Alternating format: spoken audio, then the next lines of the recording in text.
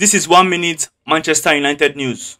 This was an exclusive from Fabrizio Romano earlier today. It said Man United have reached an agreement with Bruno Fernandes to extend his contract. New deal will be valid until June 2027 plus option of an additional season, and his salary will be up there with the highest earners at United. Rashford, Sancho, his salary is going to be up there with theirs. So all will be signed before the end of the summer transfer window. We want to say a very big congratulations to Bruno Fernandes. That contract is well deserved.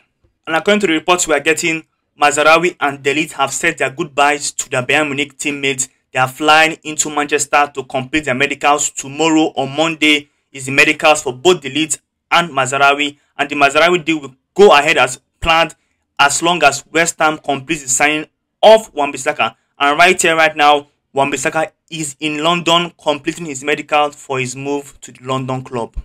And in terms of outgoing, there's a couple of clubs overseas that are very interested in Victor Lindelof, and negotiations are advancing. Also for Facundo Pellistri, Bologna are reportedly very interested in him, and he might go to the Serie A.